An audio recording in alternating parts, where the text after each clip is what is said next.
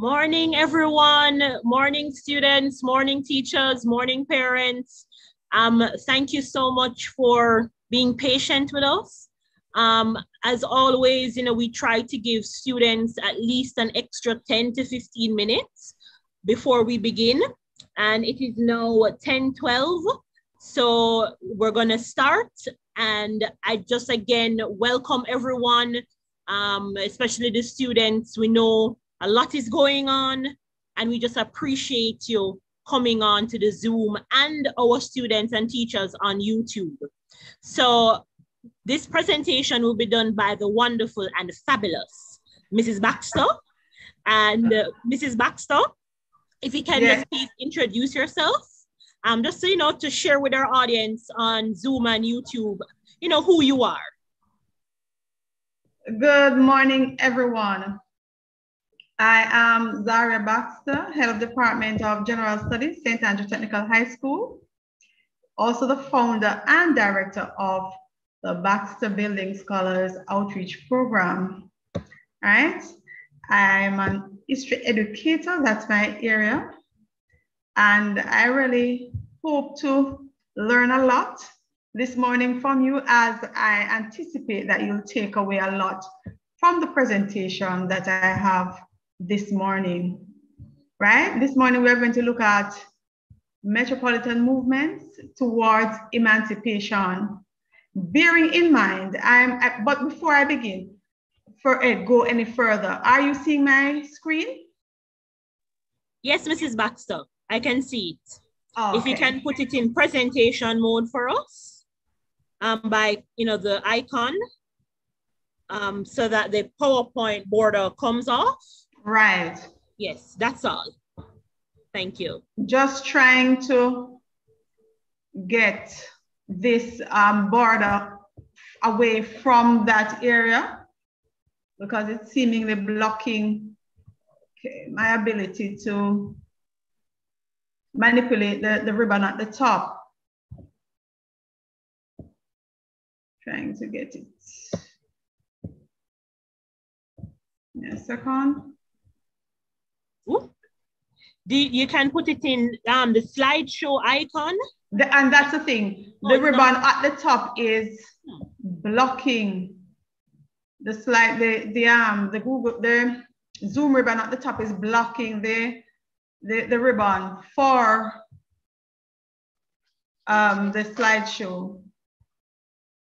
Trying to remove this at the top here. Excuse me, you can press on like a space in between the words of the icon and pull it down to the bottom.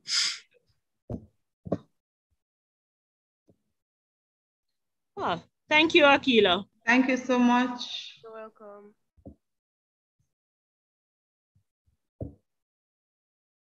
Okay, lovely, lovely, lovely.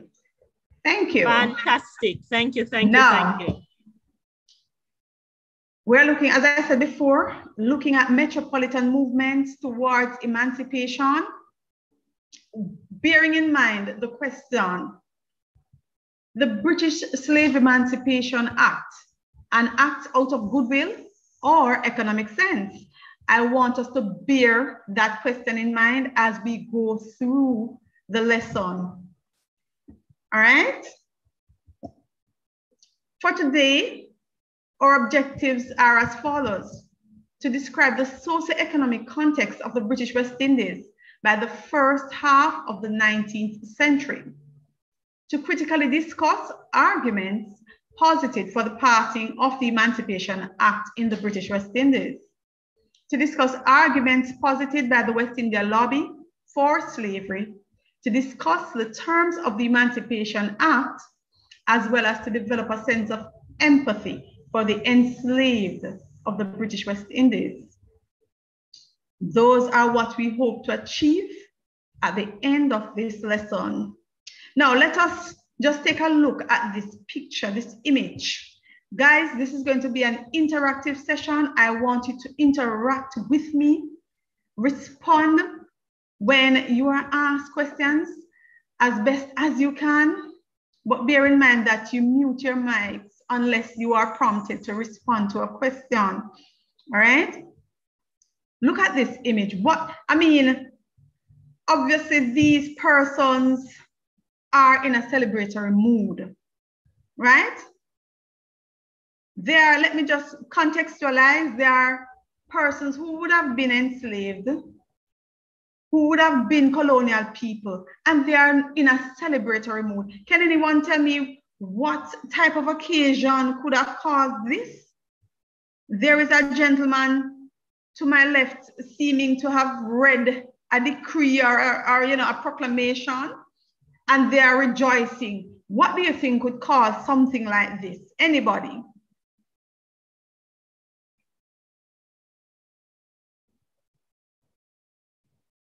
Come on, guys, I'm waiting on your responses. And trust me, responses are rewarded in this session. Go ahead, Tony. Hi, good morning. Would it be that the slaves were emancipated? Very good. I think so. The slaves would have heard that they are now free. And of course, what a joyous occasion that would be for persons who are in bondage. Let's now use our imaginations a little bit more. I'm going to go through this poem and we're going to look through the mind's eye of someone who was enslaved, now free. The title of the poem is Emancipation. Shouting, cheering, the proclamation was read. Am I free? Is this true what I'm hearing? No more hard labor were thoughts running through my head. Is this now the time for me to be who I want to be? Is this now the time for us to eventually be happy? No more chains nor whips. Of course, I heard the word free. Little did I know there were different faces to the system of slavery. Now, guys, I want you to now help me to critically assess this poem. Mrs. Baxter, yes? Just want to say that Tahira said that the picture looks like passing of the Emancipation Act, yes. And Nicholas said freedom. Good, good. And remember all our students who are on YouTube, the chat feature in YouTube can be used to participate. And we would love for you guys to participate on YouTube as well. Good, I like those responses. They're on the ball. All right, so in the first stanza, guys, do you think that the mood of the poet is the same as in the second stanza? Is there any shift in the mood?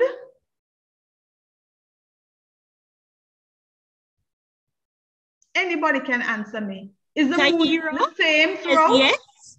Tahira says yes. Tahira, unmute your mic. Tahira says yes? Tell us.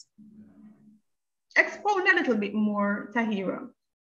And when we say stanza, we're talking from shouting and cheering to the line marked number 4 versus is this now the time to the line marked number 8. Are those stanzas the same as it relates to the mood of the poet? Anyone?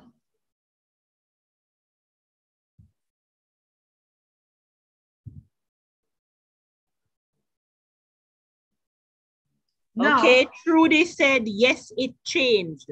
It changed. And then Shauna Gay says, what? Okay, so, all right, so Tiara or Trudy, just you unmute your mic and just tell us a little more now. Why are you saying yes? That's what Mrs. Baxter tried pull out a uno. Why did you say it changed? Because history is a subject where you have to express yourselves in order to get your marks. They went from a state of being happy and in disbelief to a state of being uncertain. And it seemed to me a little disappointed at stanza 8. Little did I know there were different phases to the system of slavery. Very good. The disappointment is there. So it is indicative that the poet is now reflecting in hindsight right? That person would have been given the opportunity to go through the process of apprenticeship and gone into the post-slavery society and is now looking back with Mrs. disappointment. Yes? Tiara, sorry if I'm pronouncing it incorrectly, says, I'm just trying to read some of the comments. Yes. Hold on, sorry guys, this thing is acting up. Says they were happy. And then Tony says a shift from happiness to curiosity. And Nick Carlos says it was a change from excitement to unsure or curiosity to what next. Tiara says then they were uncertain. Yes, so we're seeing a lot of emotions coming out. Uncertainty, excitement, disappointment. So it's really a progression, right? And this would maybe be indicative of really what the newly emancipated enslaved persons, the newly emancipated ex-slave persons felt going into emancipation, and what happened after emancipation going into the post-slavery society. So we will use this poem and its analysis as a springboard to launch further into understanding aspects surrounding the Emancipation Act and the role that the Metropole played in this whole process. Can anybody tell me what a metropole is? Go ahead and type it in the chat. Use up your search engines if you have to. What's a metropole? Because we're looking at metropolitan movements towards emancipation.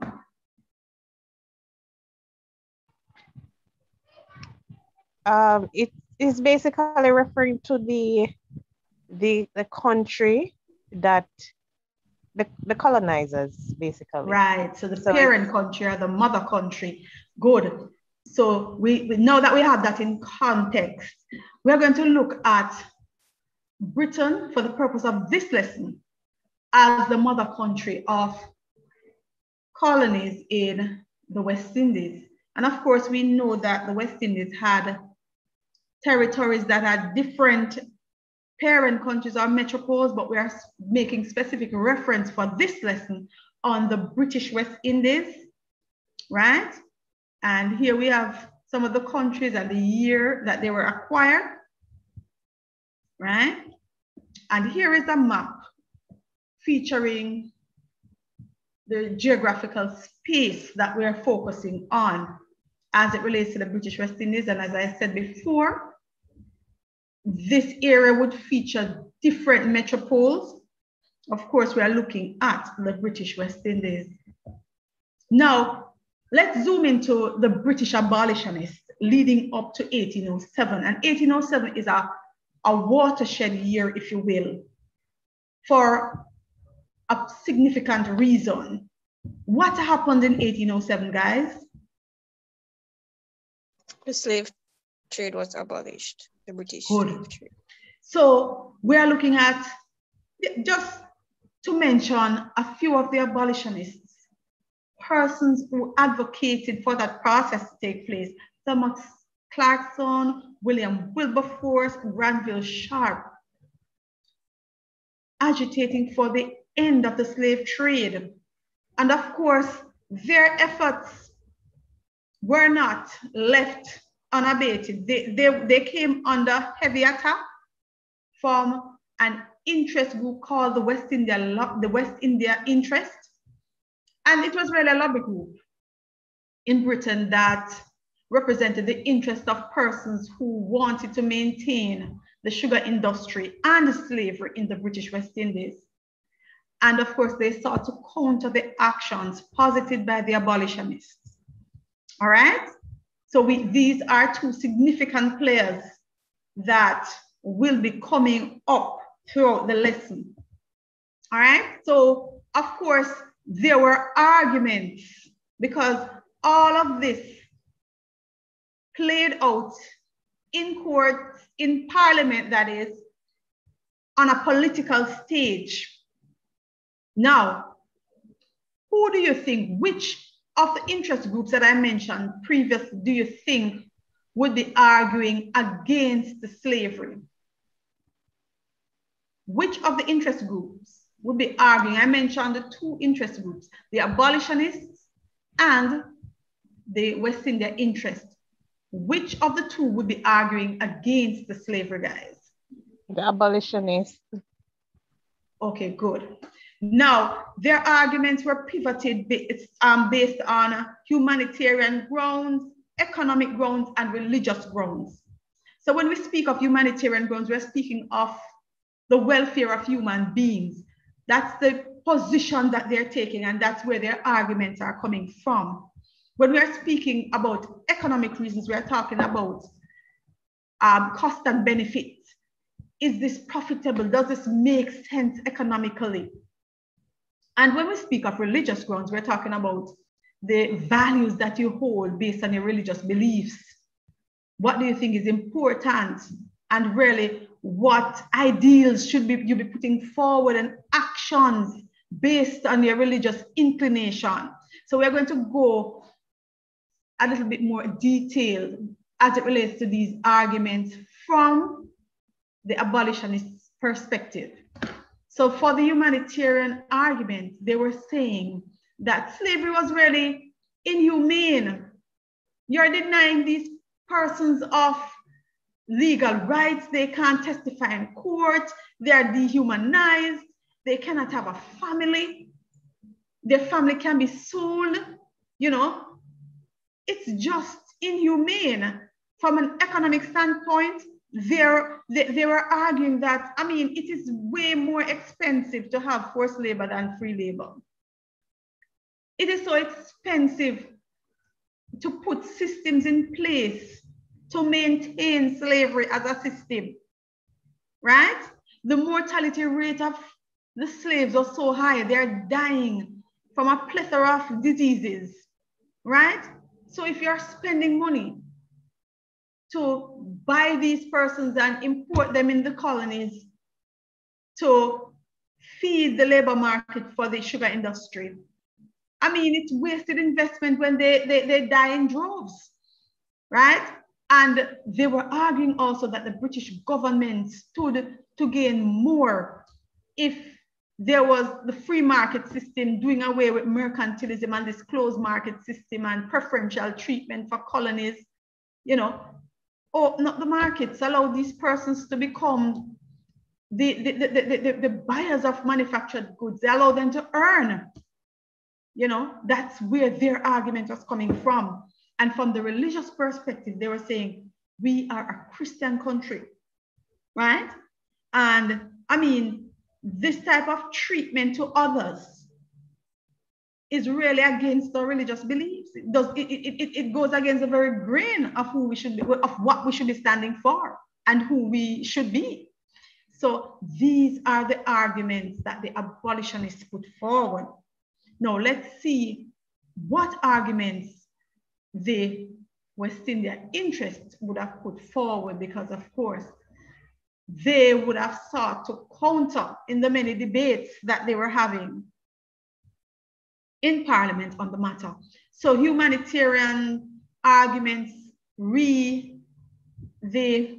arguments for slavery posited by the West India interest would state that slavery in the Caribbean was way more better than the barbaric and destitute conditions that these guys were experiencing in Africa, right? So they were not living the ideal life as a gentleman anyway. That's what they're saying. On economic grounds, they were saying that the blacks were ideal for plantation labor. They were accustomed to the climate. They could adjust to working in the hot sun, and it was more economically viable to use slave labor than free labor. And moreover, they were saying that the sugar industry, the benefits derived from it stimulated the growth of the Industrial Revolution, right? They were also saying that on a religious ground that, I mean, the Bible said that you should obey your masters. Of course, there was elements of servitude in the Bible, and these persons were now being exposed to Christianity. Their souls could be redeemed. What are you talking about? So they are in good hands. So these are the arguments put forward by the West India interest, right? And we are going to touch a little bit more as we go into the lesson as it relates to what was happening in Britain at this time and all the other factors that came to being why there was such a heavy debate. All right. Now, in 1807, of course, abolition of the slave trade. I mean, if you can't get any more slaves legally to come into the colonies, the argument was that, of course, these slave owners would now be taking care of these enslaved persons because they were not going to get them in ready supply. So they would have to tend to how they treat them and treat them well so that their lifespan is longer, so that they are more inclined to work for them and not revolt. But of course, things didn't unfold quite that way. Mrs. Baxter? Yes? I just want to say that Shelley's on YouTube, one of our students, yes, says that, and they use Christianity to convert them. Yes. They use Christianity, very good. They use it to convert them, but we can see, and we are going to see that the Christian teachings really did not make them docile and receptive to servitude, because of course, even the very Baptist war was led by a bishop himself, right? So the British campaign after 1807, they had persons had to reform and come again to say, listen, we are going to put an end to this. We are still seeing that the treatment is bad and everything is, you know, so there is no move for reform and to try to preserve and put forward better treatment for the enslaved. So there was a mass campaign, and we're talking about having a reporter newspaper that is focused on anti-slavery information and dissemination of you know, findings regarding what is happening in the West Indies. Legislative acts, of course, lobbying, trying to get influence parliamentary decisions as it relates to the business of slavery. Public lectures and petitions, these are some of the strategies that the humanitarians used to capture the attention of persons in Britain who could effect change as it relates to the sugar industry, and also sensitize the general public as to what is happening in the islands, you know, at what cost, real cost, that they were drinking sugar in their tea and enjoying the benefits of the industry. So let's look at the economic context. Now, during the course when the Emancipation Act was passed, I mean, Cuba provided serious competition for the British West Indian sugar producers, right? So Cuba still had the advantage of slave labor. They had virgin soil. They started their sugar production later. So the soil was ripe and ready. The yield was good coming from the soil, quantity and quality. They had available land and reliable labor force. All right. Within that same time period that the Emancipation Act came about, there was really an overproduction of sugar on the world market. And of course, when you have a glut, there is a spiraling down of price for anything, right? And that was the same for sugar. Now, we spoke to the whole idea of industrialization before. Can anybody tell me what industrialization really is in their own words? Even if you use your search engines, explain what you understand from what you researched. What was industrialization? Well, industrialization was basically the use of technology, more modern types of technology in the production of sugarcane. Okay. And Tiara says introducing machinery to make work easier. Tiara, your mic now work? We want to hear your beautiful voice. Or we are appreciative of any means of communication. All right, that's good. Thank you for my respondents. Good. No, in a broader sense, yes, it's use of machinery. It's moving away from manual labor. It's moving away from cotton industry, cottage industry, to moving into use of factories to take control of production. And when you have machines doing the work of what man would do manually, it means that you're really and truly moving away from the need to have this large labor force that is centered around persons using their hands to conduct production. Right? Mrs. Baxter, Tony Shea says, transition from basic tools to machinery on farms. Well, agricultural, generally speaking.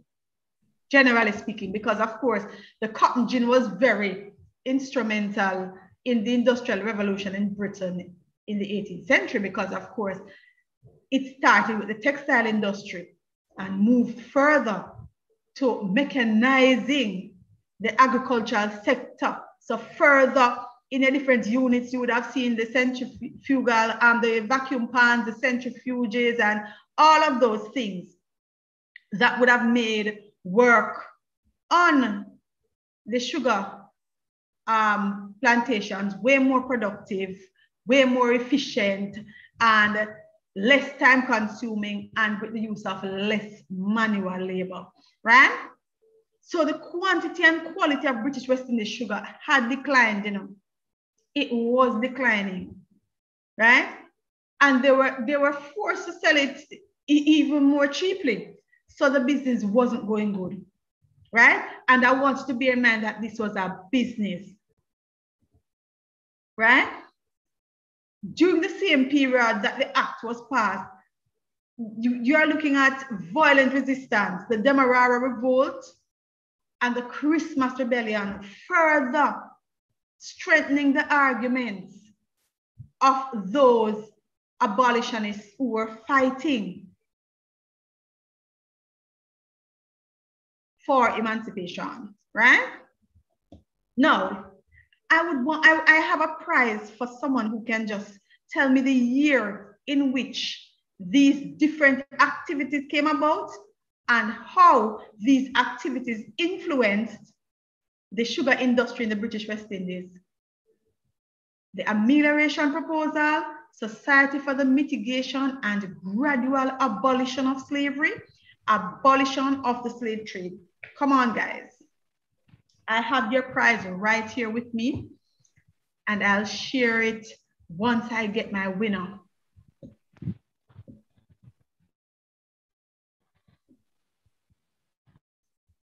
Miss McDavid, please note the first person who types the years correct in the chat correctly, and then we will invite that person to speak on how these different events impacted the sugar industry. Trudy, are you going to answer?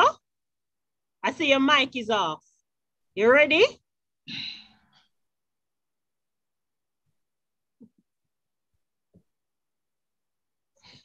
I see Keandre says 1798. For what? That's all I type. No, that's not. I'm sorry, that's not correct. Oh no! Come on, guys. The prize is. The last one is a giveaway, and we discussed that already. Me. Tiara says 1823. Trudy, what you say? The Emancipation proposal was in 1823. The abolition of the slave in 1807. Yes. I think the Society for Mitigating that one was in 1700.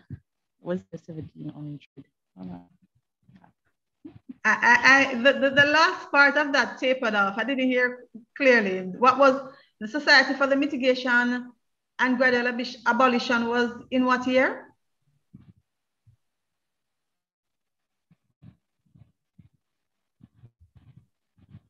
Hello? 1787. No. Double check that one. Come on, Tiara, you got one right. Tiara said 18. You got two. Well, Tiara said 1823 for amelioration. Right. Okay, abolition of slave trade, 1807. Yeah. Come on, Tiara, close, man, you're close. As a matter of fact, 2 of those years are the same. Come on, guys. Yes. Shauna Gay said amelioration 1833. What again? So you're kind of breaking up. All right, so let's go again. So the proposal was in 1823, and the gradual abolition of slavery was also in 1823, and the abolition of the slave trade was 1807. Good, we have a winner, and we have it from the dairy industries of Jamaica. We have a winner. I'm excited. When you guys win stuff, you will be getting a workbook, Exploring History Workbook 2, courtesy of Baxter Building Scholars. Now, the dairy industries has given you a goodie bag as well with some wonderful items. And I hope you enjoy. I will leave your prize with Miss McDavid for you to pick up, and you will hear more about the workbook and how it can benefit you in your journey. Congrats, Trudy. So Trudy, congratulations. Congrats, Trudy. Boy, Mrs. Baxter, it was well close. Thank you. I mean, the students were on it. Shelley's, yes, you nearly get it. Tiara, you were so close. Boy, man, I think there are other prizes. So yeah, man, the fingers were burning. Let's see what goes on in the rest of the lesson. Stretch the fingers, guys. Get those fingers ready, or those unmute button. All right. So we are looking at the historical context of the British slave emancipation and what happened after 1807. Because as we said before, things did not go as planned. The enslaved were still being ill-treated. They were still dying in mass numbers. So we are looking at different players carrying on the journey to now end slavery as a system in totality. So we're looking at Thomas Foxwell Buxton, Zachary Macaulay, Dr. Lushington, Lord Suffield. These are some of the names that will come up. And let us now look at the terms of the British Slave Emancipation Act, of course, when it finally was passed, because of course, the debate was not won by the West India interest. Of course, we mentioned resistance, violent resistance, and all of that coming out of the period to further strengthen the arguments posited by the abolitionists. So the Slave Emancipation Act of 1834 stated that slaves of 6 years and older were to serve a period of apprenticeship right? For domestic slaves, 4 years, and field slaves, 6 years. So children under 6 years old, you are free. Apprentices were to work 40.5 hours for free and hours thereafter to be paid by their masters, or in this case, their boss, it would be in a similar term. They were not really quite free, but really not enslaved. So it's just that intermediary period, right? 20 million pounds were provided to compensate the planters for their loss of labor. Planters were to continue to provide food, clothing, shelter, and medical care for their apprentices, right? If you didn't choose to give your apprentices food, you should make, as a planter, you should make available provision grounds so that they could grow their supplies. Apprentices could purchase their freedom. Now, let us look critically at the terms of the Emancipation Act. Do you think that this is something, guys, that is feasible, that would have worked out and they were to peaceably transition into freedom between 34 and 1840 as the apprenticeship period would stipulate? Do you think that this was a smooth sailing down into freedom, full freedom? Question being asked. Anybody? Do you think that there were hiccups along the way between the period 1834 going down? That would have been the apprenticeship? Shelley says not really, miss, because the planters didn't really agree with it. And Kendra says no. No, so they were living peaceably? Because what you are answering to is that they were living peaceably. Did they have problems during the apprenticeship period? And I'm talking the planters and the apprentices. What was their problem? Says, no, this was just a way to extend slavery and no task holder were happy. Trudy says there were issues. Zalika says they did face challenges. Good. Can they just unmute one at a time with your indication, Miss McDavid, and just allow them to just give me one example of an issue that came to being during the apprenticeship period? Okay, sure. Any student? Let me see. Shalice, you want to respond? Or Zalika? You can unmute your mic if you'd like. Or Shauna Gay? Tony, go ahead. So one of the challenges that they faced were, well, the British government faced challenges as they found it difficult to transition the master and slave relationship into an employer and employee relationship, because the planters were used to owning the slaves. And another problem faced was that the planters counted the number of hours from the time the apprentices arrived at work, while the apprentices wanted the hours to be counted from the time that they left home. Good, excellent. Anybody else? So those are some of the issues regarding relationships. Anybody else?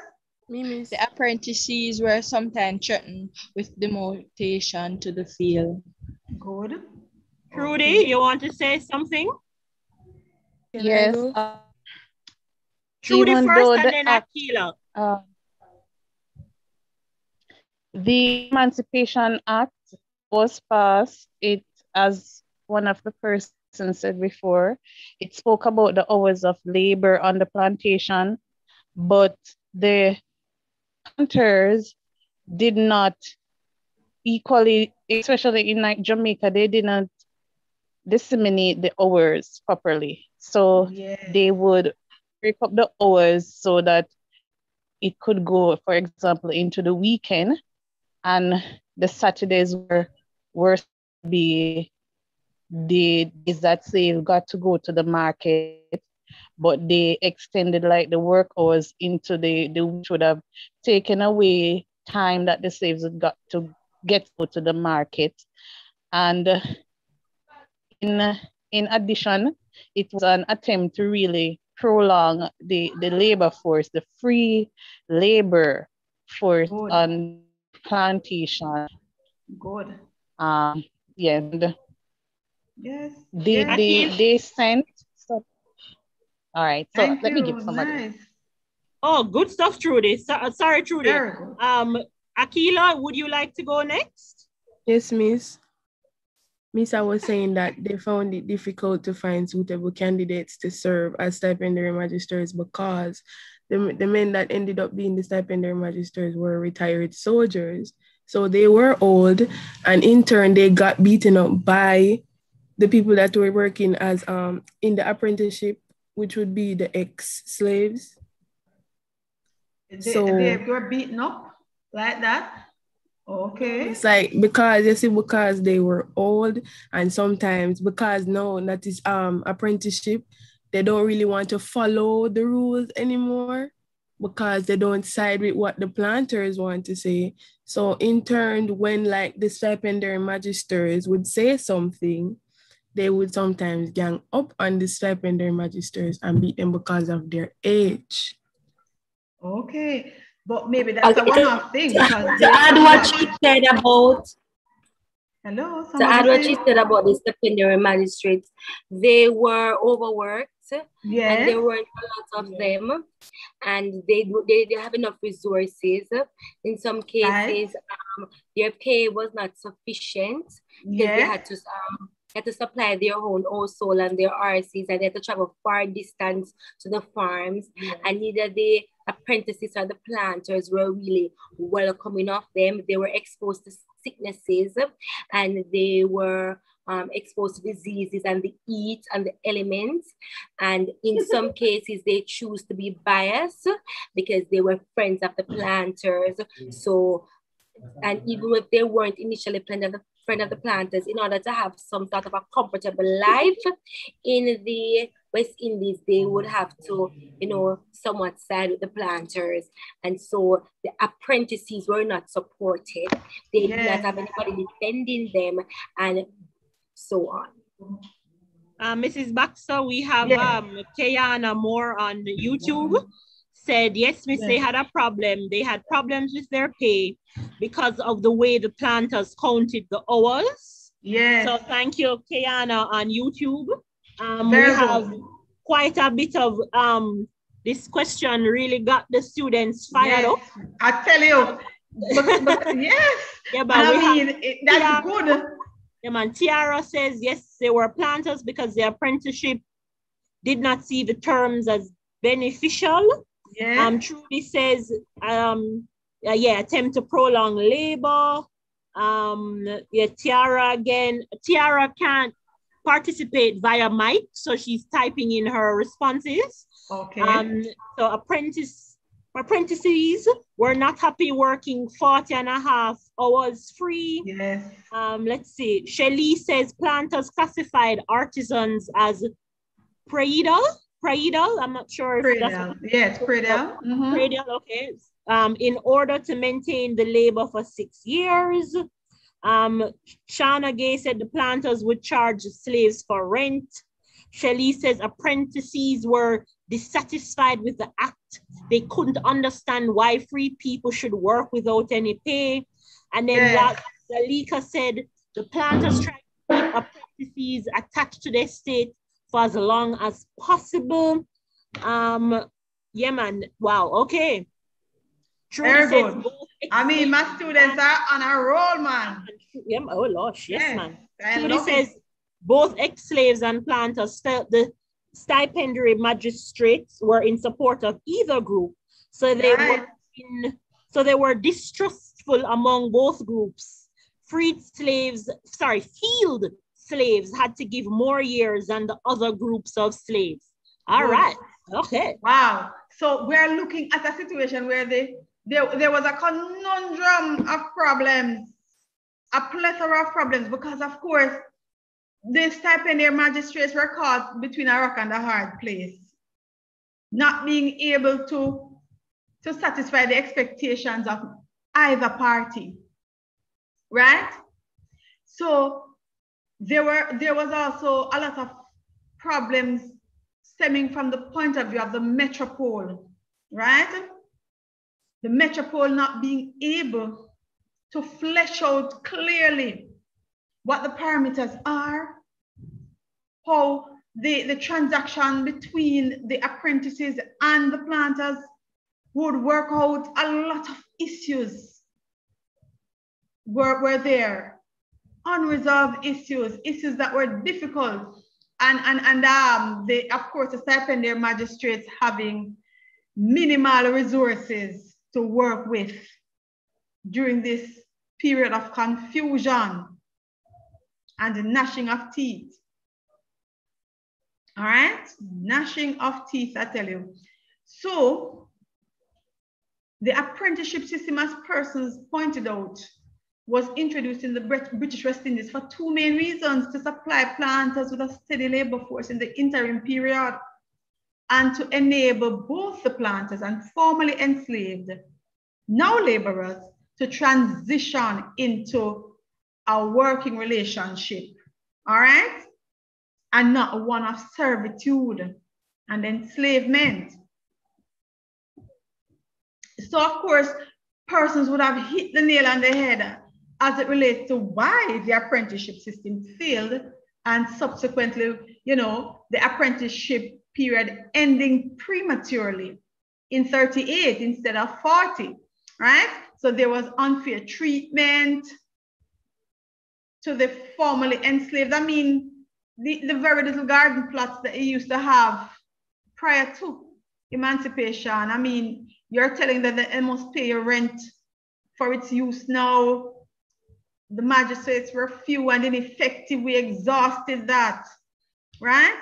And of course, persons who were enslaved used every opportunity, bought their freedom, just left the whole setting altogether.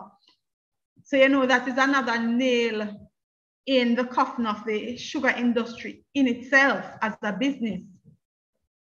So let's think now, based on your understanding of the Emancipation Act, which of the three interest groups below stood to truly benefit from the end of slavery?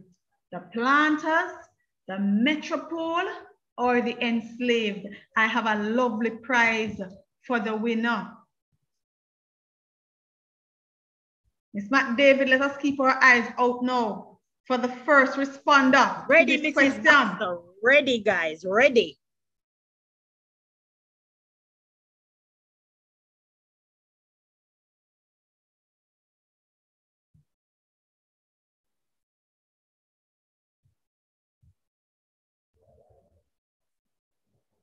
The planters. Kendra, why? Remember, guys, you have to justify your response.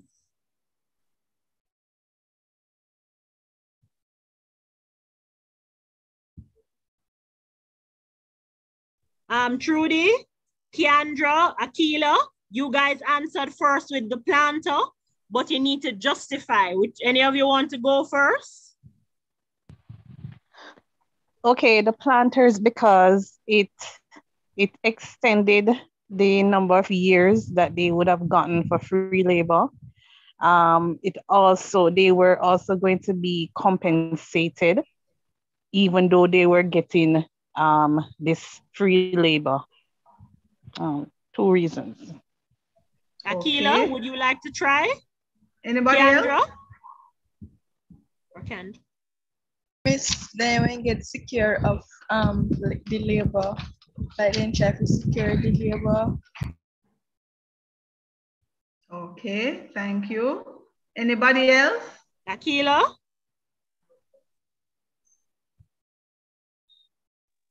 Akila, you want to try?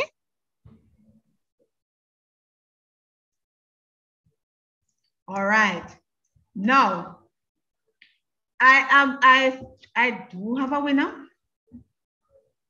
I want, because of course, the planters would have been compensated. The money that they got is millions compared, you know. In those times, it's a lot of money, and in this time, it's still a lot of money. They got good cash to say, okay, we're depriving you of your labor force, your investment in this industry, and we're going to compensate you. And on top of that, we are still allowing you to have this labor at your disposal for a couple more years. So the enslaved were not happy, right? And the planters were still not satisfied. So Miss Matt David, please just ask the first responder to just privately text you their number, tell their preference as it relates to service provider, because I have a phone card for them. Is it a Digicel or a line provider that they have? I would like the number to be sent to. All right. So the first responder can text Miss Matt David. All right. We're moving on, and give her your credentials as it relates to your service provider and the number that you'd like the credit to be added to. Now, guys, look at this image that you're looking at carefully. You're seeing it on your screen. Look at it carefully. Tell me what you see. The first thing that you see and what you see after, if any. I see a horse. Olivia says she sees a frog. Okay. Anybody else sees anything different? I see a horse. Amik? I'm not sure, sorry if I'm butchering your name. Says a horse, then a frog. Lasanes says a horse in water. Oh, good. So I too can relate to these varied responses, but first I saw a horse, then I saw a frog leaning forward, right? Like being perched somewhat on a stone, right? No, I want to tell me the ambiguity displayed in the previous image. Does it relate in any way as to why there was an intense campaign to end slavery? What say you? Let me hear the response to know what's happening here in terms of prizes.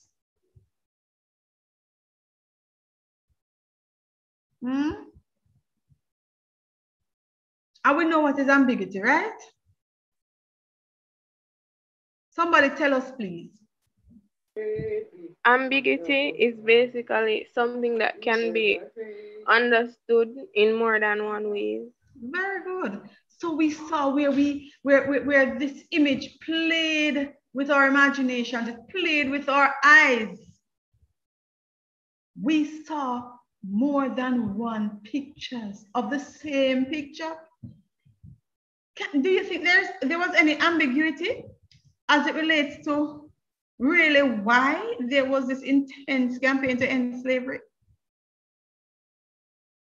Can I interject? Yes, Shauna. So the ambiguity, yes, it does. On the surface, for the persons in England, slavery looked like this system that was providing. One was, on the Christian point of view, was converting the Christians, the pagan Africans to Christianity. And next, it looked like something that was helping to make the economy within England boom. And however, they didn't see the underbelly. A lot of persons in England didn't see the underbelly of slavery. I know slaves wasn't even welcome into the Christian faith, and they were discriminated. And they didn't understand the dehumanizing impacts of slavery until the campaign was launched, and they started showing photos and posters and reading articles and educating the people. And then they realized that this thing is not just servitude, it is dehumanizing. And that is somewhat what ambiguity came in. Not only that, the reliance on slavery crippled their economy in many ways, and was preventing them from growing and expanding into different trades and different items. And so they were trying to show moving away from slavery can open so much more opportunity than staying with slavery would do. Wow, what a response. Very insightful. And you know, ironically, in the last part, you were zooming right around the point that I wanted to hit the nail on the head with. I wanted, and you were almost there. Anybody can further develop. That last point that was made by Shannon can be further developed, expounded on to zoom into where I want to go, where the ambiguity lies.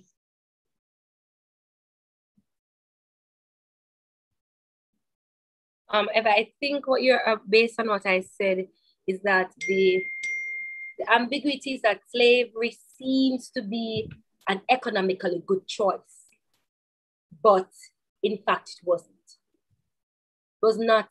They were so and that is why that's why the industrialists fight against it.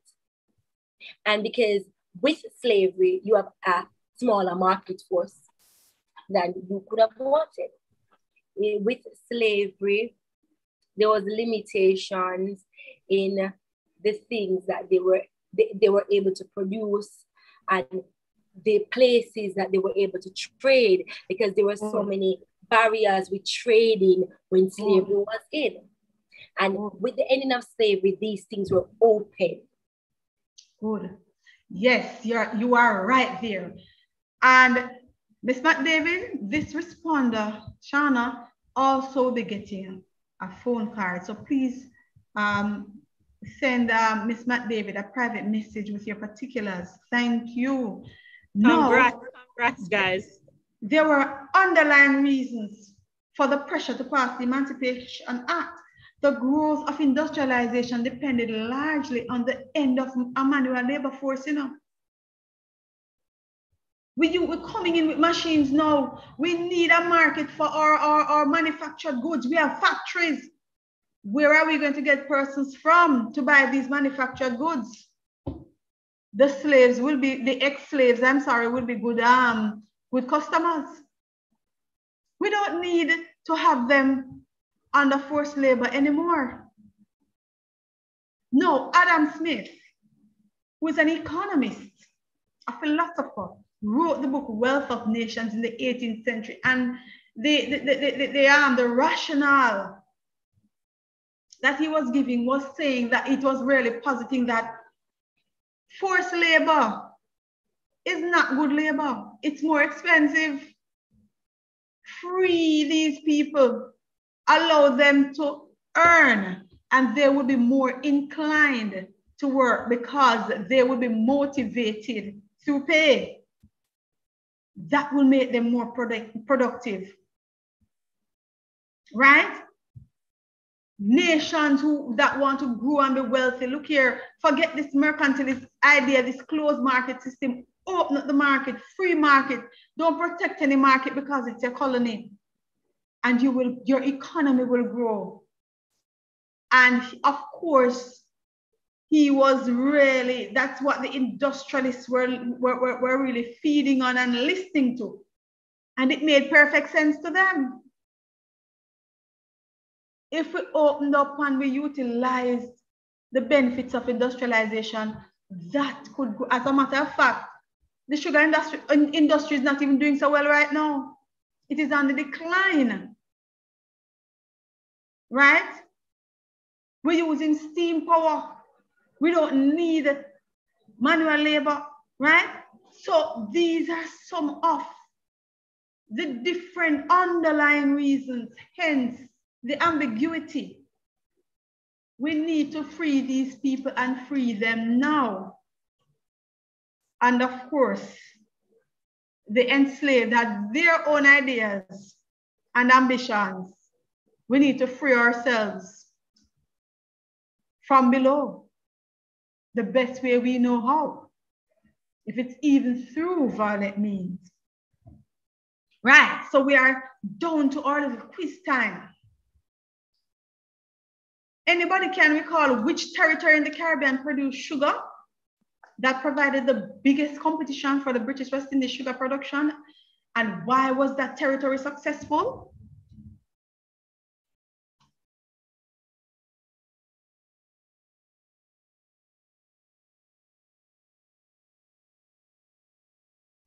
Trudy says Cuba. Very good. Very good. Shelly says Cuba. Who was the first? Because we can only give the prize to the first responder, but the second answer was correct as well. All right, so Trudy was the first one. Trudy responded first to question 1. Yes, Trudy responded first, but boy, Mrs. Baxter, missing Trudy finger them too good enough. Because Trudy already win.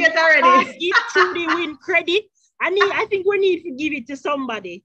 Somebody else. Okay. No disrespect, Trudy, but we need to share the wealth. All right, so let's go around for the second question then and see what's happening. So we're not shutting down Trudy now. All right? Describe 3 strategies used by the British abolitionists. Oh, Trudy actually is saying that she's willing to give it up to Tiara, who came second. Okay, no problem. Describe 3 strategies used by the British abolitionists to promote the campaign against slavery. Quickly, this should be rolling off your fingertips.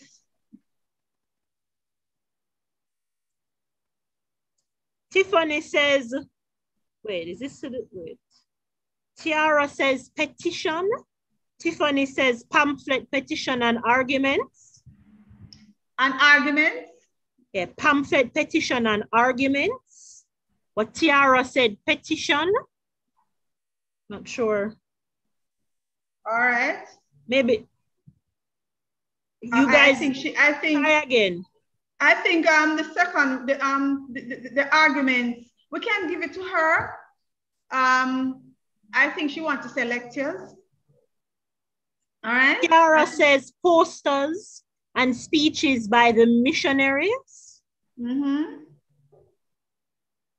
So I am more inclined to go with the lecture, the person who said pamphlets, petitions, and arguments / lectures and stuff. All right.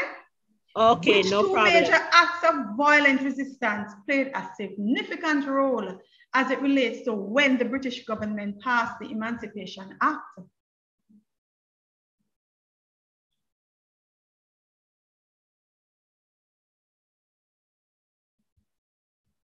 Come on, guys. This shouldn't take us long.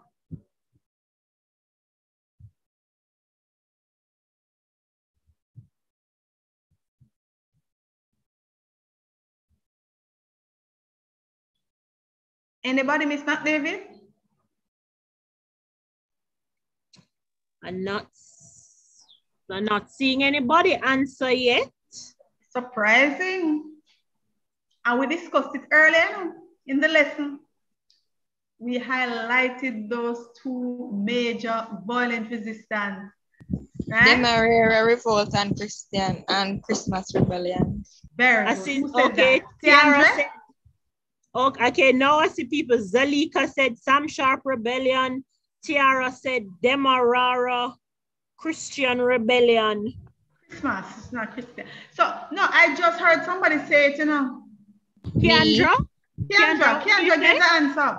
Oh, the Sam Sharp / Christmas Rebellion and the Demerara Revolt. Very good. So Kendra is the winner there. And please give Miss Matt David your information because it's a phone card. Now, the takeaways. The British Slave Emancipation Act came to being as a result of a combination of factors, right? So industrialization, you know, the wanting to reap the benefits and this outmoded means of production and, you know, slave labor was really hampering the expansion of the markets and really hampering the way forward as it relates to Britain seizing the opportunities to be derived from the Industrial Revolution, slave rebellions, and the decline in the profitability of the British West Indies sugar industry. And we looked at that decline. We saw the competitors, right? We saw the competitor, Cuba providing the main competition and biggest competition in the Caribbean here, right? So we saw that sugar was on the decline in terms of profitability, and Britain was looking elsewhere to boost their economy. Now, I'm going to introduce you to my workbooks, Exploring History Workbook 1 and Exploring History Workbook 2. Now, I'm going to zoom in a little bit more on how these workbooks can be utilized to help you to hone the skills needed to get excellent marks for CSEC history. And they're at an economic cost. I think somebody won a workbook as well, 2,500 per copy, right? And my phone number is there. Excellent for students, excellent for educators, right? When we're talking about honing 21st century learning skills, right? This is where it's at. For history, for Exploring History Workbook 1, you'll be seeing activities centered around what is history, the nature of history, and how historians go about gathering information and interpreting information, right? Amerindians, the Tainos and the Kalinagos activities are there for understanding those societies. The encomienda system, indentureship, transatlantic slave trade, and movements towards emancipation. And as I said, this is a workbook, and it's helping you to hone the research skills, the critical thinking skills, the 5 E's, the 4 C's, right? The follow-up workbook, Exploring History Workbook 2, is centered on the emergence of ancient civilizations, right? So we look at the Aztecs, the Mayas, the Incas, and, you know, looking at how these civilizations grew into, you know, civilized societies in that period. Feudalism in Europe, 14th to 15th century, the Renaissance, and you know, that really gives a wealth of information as to the ethos from which the explorers to the New World arrived, right? What was happening in Europe during the Middle Ages that encouraged exploration? Regions settled by the Europeans in the New World. So the different areas help the educator, that's a teacher, as well as the student, to move along with the CSEC curriculum, right? And building the skills and knowledge base as the students as they go along, all right? Now, here's our question and answer segment. If there are any questions, feel free to ask. I know that we interacted so much throughout the course of the lesson, Miss McDavid. We had a whale of a time and definitely some very, very good responses from our students. You can see that we are reading and thinking, and I'm proud of you and happy for that. Are we seeing any questions in the chat, Miss McDavid? No, not yet. Okay. We have basically come to the end of our session. You know, and I must say that I am really happy to have been here and to have shared with you. I enjoyed this lesson immensely. I learned so much from you guys, and do look forward to sharing with you again. Over to you, Miss McDavid. Well, Mrs. Baxter, in case no one has any questions right now or comments, I want you to find or can think of for me a well-hard question. Like, I want to give out a prize now, guys. So, like, what's like, yo, Mrs. Baxter, the hardest of hardest. Because I have... We can't ask them questions. Like, they need to Google, they need to think, because, well, I have some credit from the Digicel Foundation that I'd like to give away. And it's $3,000 worth of Digicel credits. Wow. So come on, guys. If you want to win, Mrs. Baxter. All right. Make it well earned. And you guys, unmute your mic if you can to respond. So get ready. Get the Google ready. All right.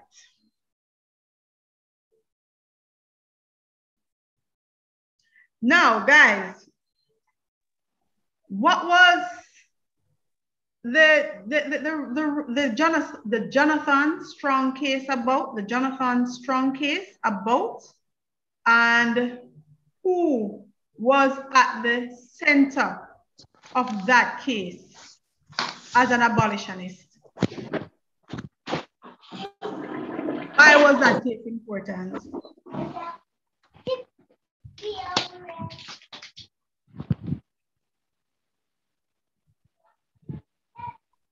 Mrs. Baxter, they're asking if you can repeat the question. All right, the Jonathan Strong case. What, in a nutshell, what was it about? Why was it important? And which abolitionist really was at the center of that case?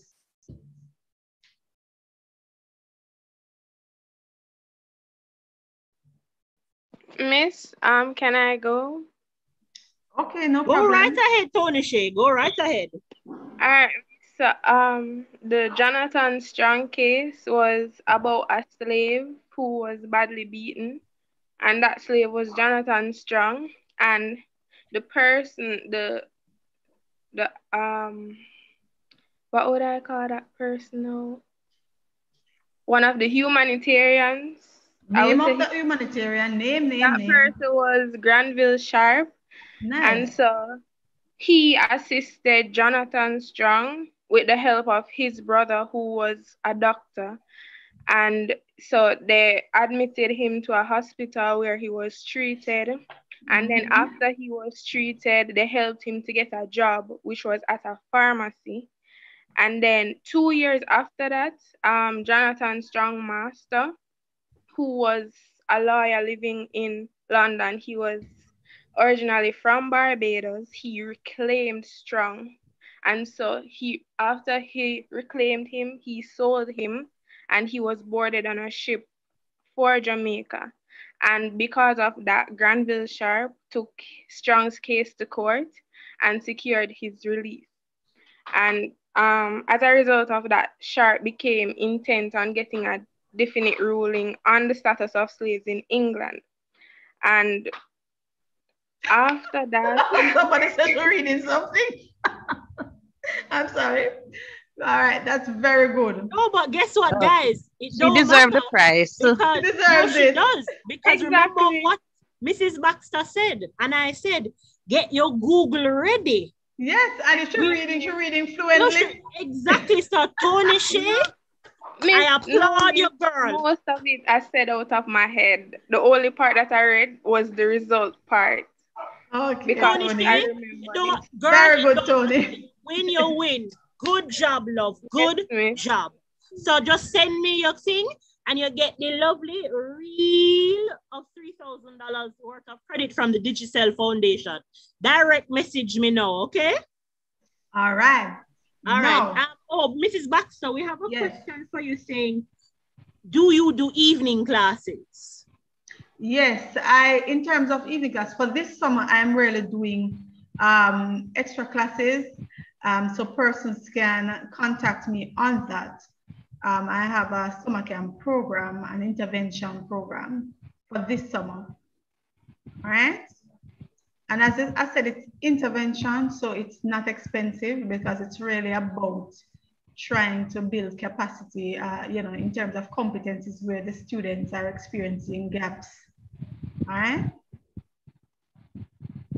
Okay, guys, we have any other questions from Mrs. Baxter before we go today? Mrs. Baxter, I didn't hear clearly what you said about intervention. Summer, could you repeat? Okay, the summer camp, Baxter Building Scholars Summer Camp, the foundation that I had introduced before, right? We're having an intervention program designed to help students to build their competencies in several skill areas. We're talking about math, English, history, social studies, bio, and we are introducing students to sign language, and, coping skills. So, these are just some of the things that we are going to introduce our students to and get them up and ready for the next school year. So the cost for the entire month of July from 5th to 29th is only $5,000 because of course, it's an intervention program, as I said, and really geared at assisting students. It's an online program? Yes. Yes, very small class size. We're not having a lot of students, so it's a first come, first serve thing. You register via a Google link that is sent to you. You pay the 5,000 contribution fee online as well.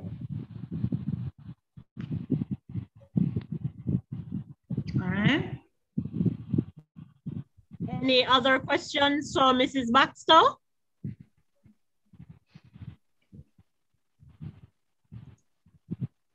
Do you want me to go ahead with the next question? Sure. Go right right ahead, Mrs. Baxter. No. I want someone to tell me what were some of the terms of the amelioration proposal, right? What was the rationale behind the amelioration proposal? And how significant was this proposal in the ending of slavery? So the rationale behind it, some of the terms, and how significant it was to the move to end slavery.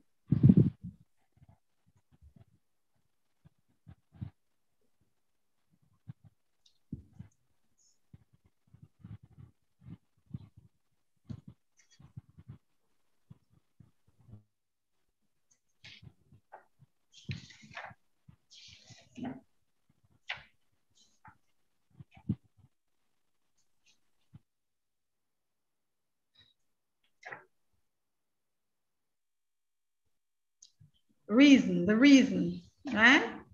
Yes, the rationale. Yes, Tahira, the rationale.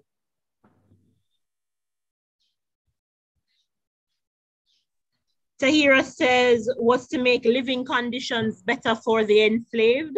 Yes, so she has to continue with the terms and what was it, the significance of this proposal to the ending of slavery.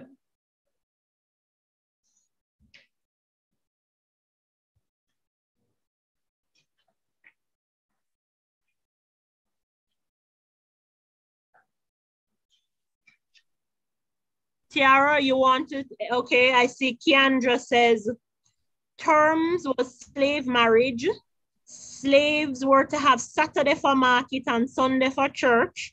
Trudy says to make slaves' living conditions better. Tony Shea says outlawed the flogging of women, benefited women. Hmm? And they're on the ball, so Miss Matt David, you're going to have to go share the credit, because you're right. But no one person is answering everything. No one person is answering. Shelley says the record should be kept of the flogging. Brianna says overseers could not carry whips in the field. Yes, that's correct. Sarah says slaves were not to be punished on the same day they did the offense. Tony Shea says slave marriages were to be encouraged. Kendra says slaves could not be sold. Okay. Meaning families not separated. Okay. Shelley says slaves were now able to be a part of Christianity. They were always encouraged to be a part of Christianity. Okay. All right, so Miss, I really regard... enjoy one person taking on the Shelley, different you want to dimensions of the answer? question. Shelley, you want to say your answer more? Go ahead. Miss, about the Christianity part, Miss, they weren't really allowed to go in church and, you know, sit beside a certain white people, Miss, so they could now legally be a part of the Christian group and do more in that religion, Miss.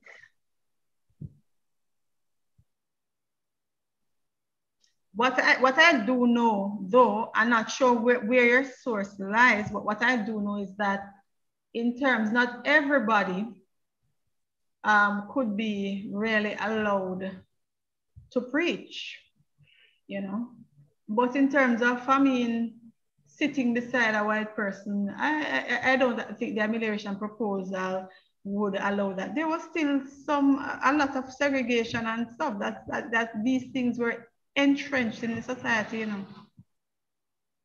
It was still a slave society. No, Miss, I wasn't saying that they were able to sit beside him. Miss. Just saying that they were, you know, legally.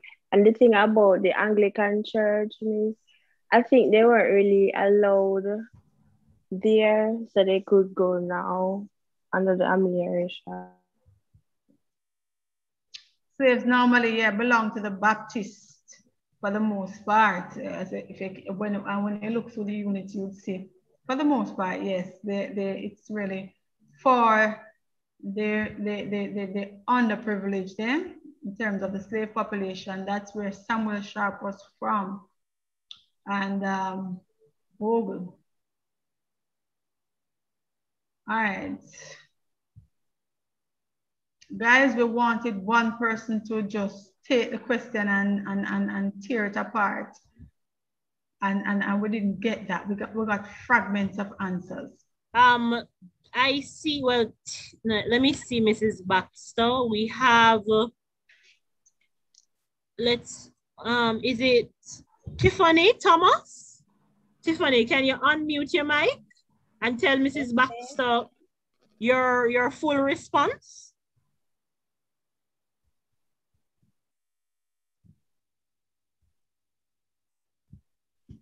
Tiffany? Yes, ma'am. Go ahead, Tiffany. Tell Mrs. You typed it in, but Mrs. Baxter would like to hear your response. Miss, I said that the reason was to ameliorate the conditions of the slave terms. And I said that the terms was that the slave registration was mandatory, punishments were limited, branding was prohibited, education was compulsory, and the significance of the act was that the act served as an economic function anticipating the abolition of the slave trade. All right, not 100. I wanted something more profound. The act, the 1823 proposal, it was significant as it relates to an activity that further strengthened the move to emancipate the slaves. I want to hear that coming from it. What was that event? And where did it occur? I typed it in the group. In the chat, in addition to the different clauses of the amelioration proposal, for example, where family life was to be encouraged, slaves were to be encouraged to save. No master should take a whip in the field. The charges brought against slaves were to be investigated before they were actually whipped. They were supposed to get Saturdays off at the market and Sundays to go to worship. And and there were others. I don't know if you want me to name all of them. Man, the price, what I want to zoom in now, but how significant now? It was significant because, for example, in the proposal, for example, in Demerara, the planters there believed that they were already treating their slaves well. They were already doing enough for their slaves. And when the Metropole sent these other clauses, they thought it was too much. And this was what led to the rebellion in Demerara. And also in Jamaica, a female slave was said to have stolen some sugarcane, and she was flogged in front of her husband. And whipping was one of the things that were prohibited. And when this happened, it propelled the other say, for example, Sharp. It's not just because of working condition why they decided that they were going to strike, but it was also because of the whipping of this female slave that caused them to plan the strike, which led to the rebellion. And that is why both the Demerara rebellion and the Jamaica rebellion is seen as the two last major rebellions in the British West Indies that push forward emancipation. Right. And Brianna has her hand up for when you're ready.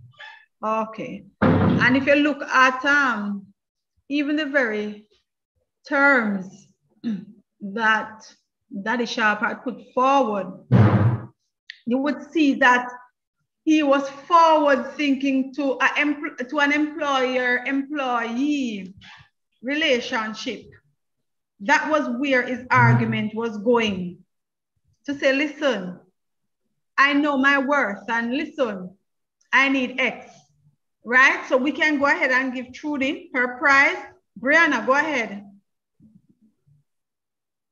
Please. Okay, Miss. In addition to what Trudy said, like it just further showed that amelioration, like it was failing and it wasn't going the way it intended. So it just gave the abolitionists a stronger case for the ending of slavery. Okay. And the thing is that in some territories like Jamaica, so they were really resisting it and felt it was an imposition. How dare Britain impose on us and interfere in our domestic affairs with our properties, right? So there was resistance in some areas. All right, good. Now, can anybody, so we can go ahead and give Trudy the prize. I think saw some in the chat, there were responses coming up as well, Ms. McDavid, similar to what Trudy was saying. So I want, for the final question now, tell me about the British ports, right? Name them and just briefly describe how the economy of Britain benefited from the slave trade, the sugar industry.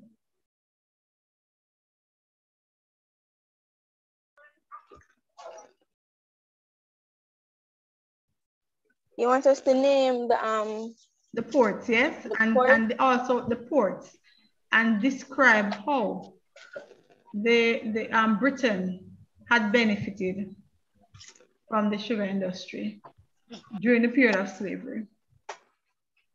The ports were London, Bristol, and Liverpool. Yes, Stephanie, good. British benefited from the slave trade because in the colonies there was an increase in the Black population. It was 25-1 because the Blacks outnumbered the whites.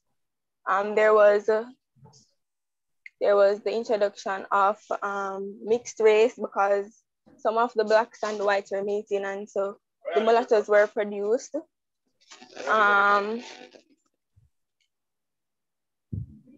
there was, trying to remember. I want to think about it because you started off well, but you started not zooming into what I wanted you to zoom into exactly. Remember now, we're talking about economic benefits. Remember, this is a business. Should I mind you?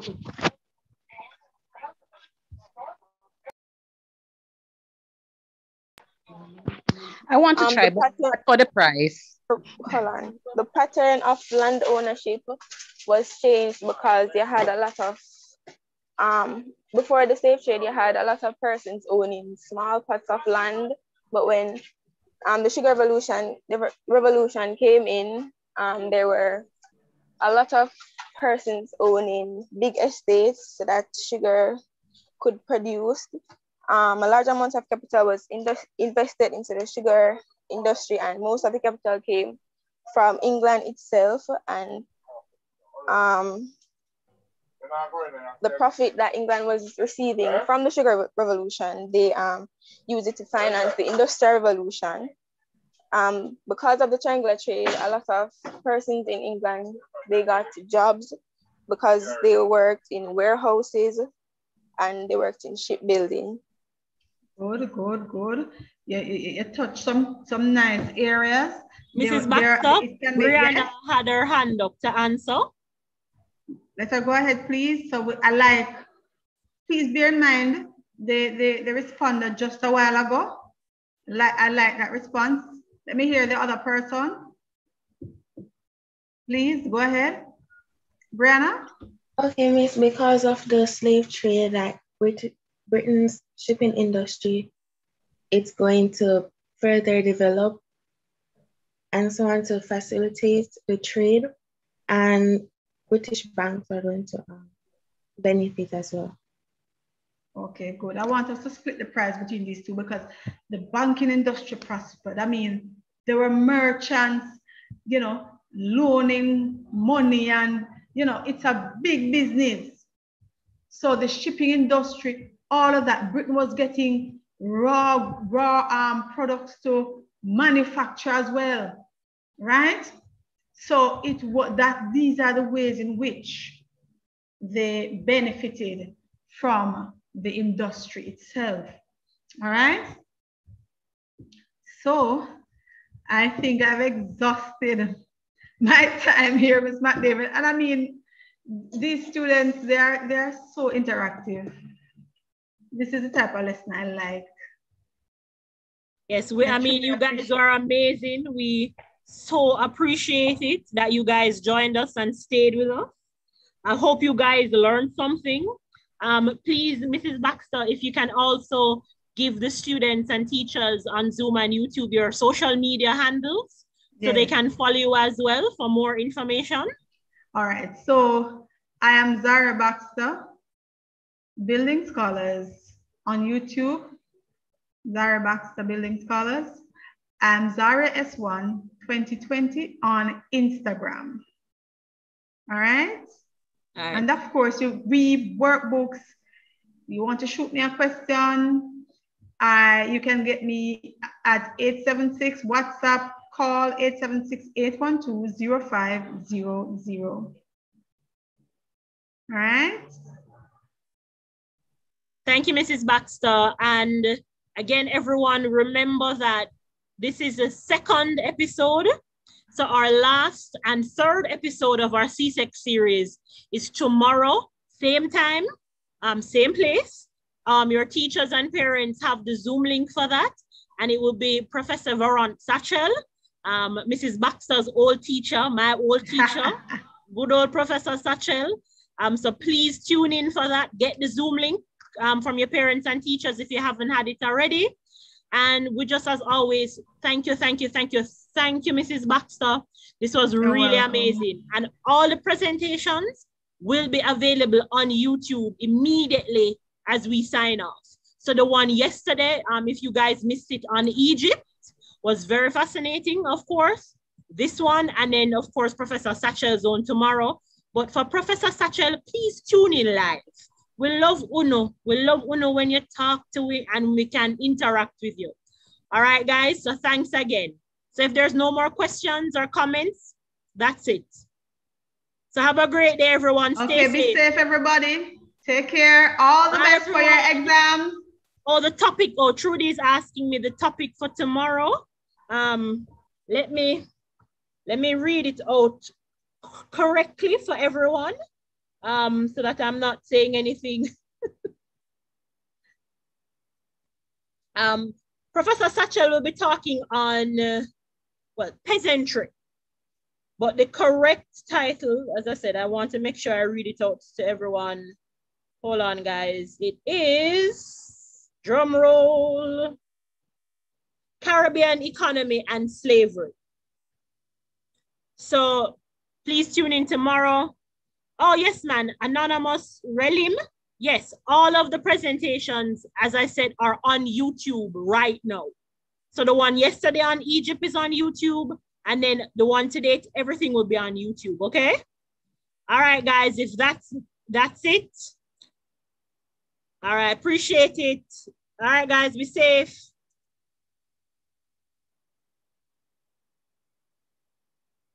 Bye, everyone.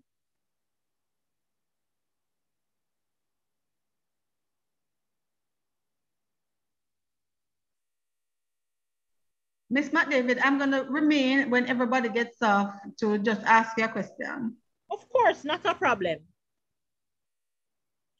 Thanks, Brianna. I got your message.